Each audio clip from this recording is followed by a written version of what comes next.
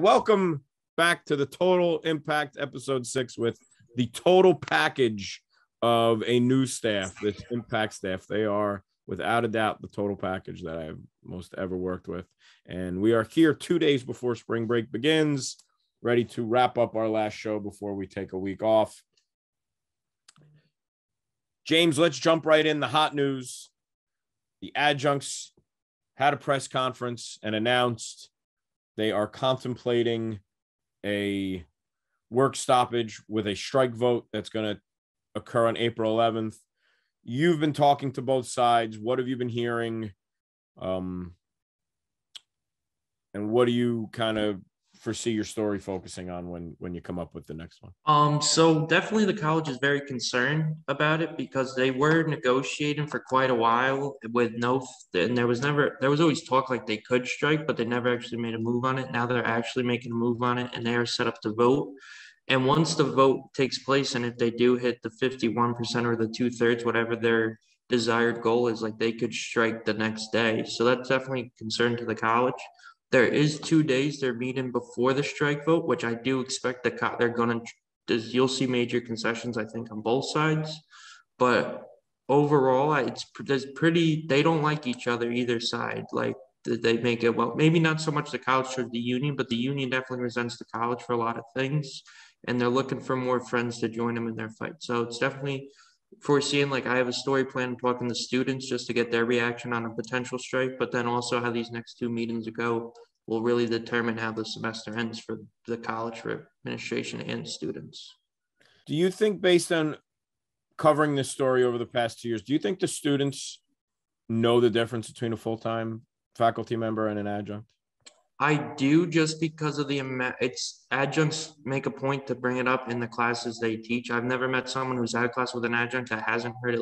They may not understand how the scope of like what's been going on, but they at least understand that there's some issue between a part of the Mercy teaching faculty and Mercy College. Great, thanks. Malik, talk to us. What's going on with you? Okay, so tomorrow I'm setting up an interview with the director of operations for the food in the cafeteria. So that's exciting. And I've already interviewed some of the students about how they feel about the cafeteria food. And Malik, what were those student reactions to that cafeteria food? Well, they didn't really have any strong opinions about it. The only little complaint I saw among them all was that the food was sometimes dry. It was unseasoned. Besides that, nothing bad. Okay. Well, historically, I think in dealing with mass cafeteria food, if there is not strong opinion, then that's usually a good thing compared. This is a new. I know a few years ago, people didn't like the food and they changed it, I heard. That's correct. There's a new vendor now, and there was a real push to give vegetarian options, which I think never really existed. So I think the college definitely listened to that over the past couple of years, and they actually went with a new vendor this year. I guess there's always room for improvement. We'll see. Yeah. Nicole, what are you all dressed up for on campus right now? There's going to be bake sale and medical supply collections and donations for Ukraine. It's going to be hosted by the Mercy Health Department, and they're going to be at Main Hall at 1:30. So I'm going to be going there to cover that. Very cool. Excellent. Diana, what's up with you?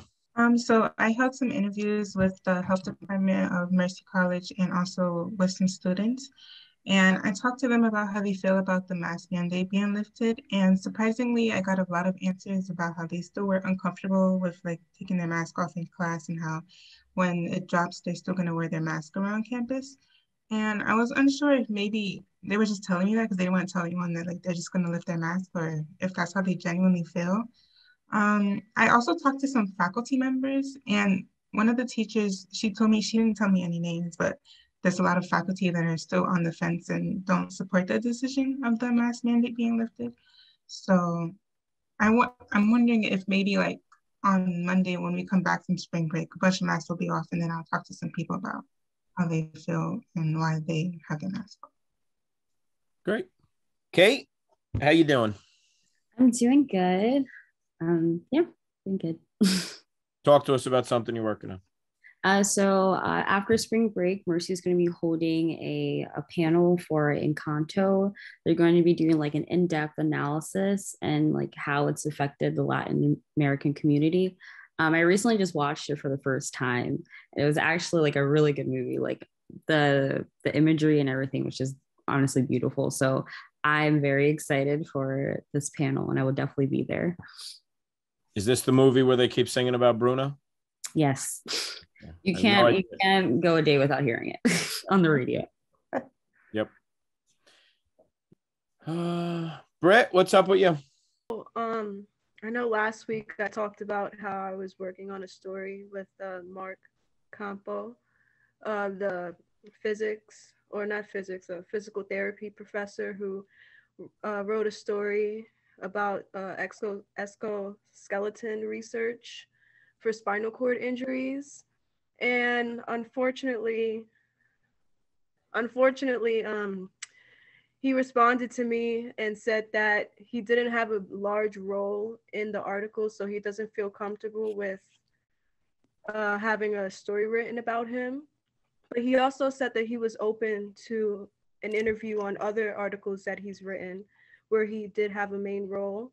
So I'm looking forward to going through those articles and seeing anything interesting that I can talk to him about.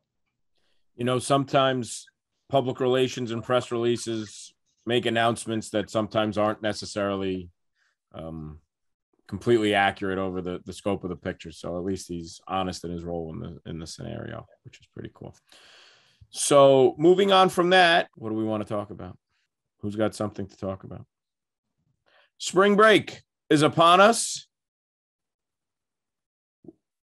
Is anyone going to be, you know, back when I was younger, I used to watch MTV, the spring break shows. I don't even think MTV has show any. I don't even know if there's MTV thing anymore. So spring break, D, are we getting wild? No. I have I have a lot of work to catch up on, unfortunately. I've kind of been behind the semester, so I'm just gonna work on that and relax. You're not going to, you know, Vegas or anything? I really wanted to go somewhere, but no, I really can't. This time. How about you, Kate? You look like you're ready to hit the beach. You going anywhere for spring break? Yes, I will be laid up on a beach for the first time in so long. I can't wait. I'm checked out. I've been checked out since I got my ticket. Where are you going? Going to the Caribbean with my roommate. So very cool. Yeah. Very cool. When do you leave? Saturday. We're gonna be there for a week. So I'm, like I said, I've been checked out. I can't think about school. All I just want is a sun hat and to be on the beach, and I'll be fine. Have you ever been there before? No, it was my first time. She has. So she has like a list of things that she wants us to do. So where are you going? Where are you going exactly? St. Martin. Oh, nice. I've always wanted to go there. So what's the first drink you're gonna have? I'm gonna start with my usual, a vodka cranberry. I'm gonna start with the usual and then like work my way into some other things. Okay. I'm gonna have a good time. Okay, I'm young. I'm gonna live. Be smart. Stay together. Dance your butt off. Have fun. Malik, what are we doing a party this week in spring break? I am working. That's pretty much it.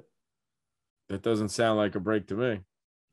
Well, I don't really go on spring break vacation. So what are you doing? You must have something fun. I wish I was going to Cancun, but I'm not. Where'd I go? No, I've never been to Cancun on spring break. I went in the summers. Where did I go?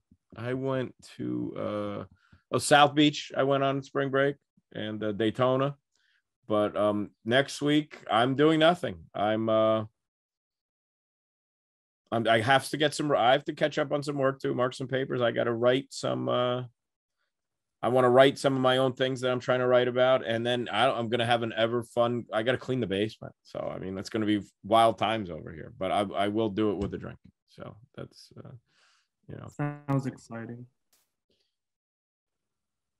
Nicole, spring break plans?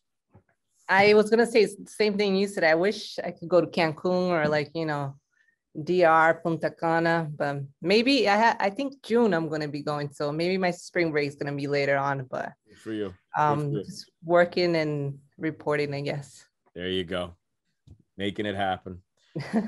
All right. So speaking of the tournament, I gotta go watch my Wolverines lose. I love the tournament. I do not like the NBA. I have no real interest in the NBA, but I love college basketball and I absolutely love the basketball tournament. So that's where I'm headed. Anybody else going to be watching the tournament? Hey, Pete, thoughts and prayers for you in Michigan right now. I appreciate it. They're like the worst relationship I've ever been in. I keep getting sucked back in just for letdown, but you had Ohio State though this year, so I did have State. Works out. You just can't hit from three. That's your only problem right now. Well, it was in reality when I played basketball myself. I couldn't hit from three either. So, all right, everybody, have a safe spring break. Stay out of trouble. If you're going away, be smart, but be crazy. Make memories. If you're working, try and have some fun. So, see you in a week, everybody. Happy spring break. Go Wolverines.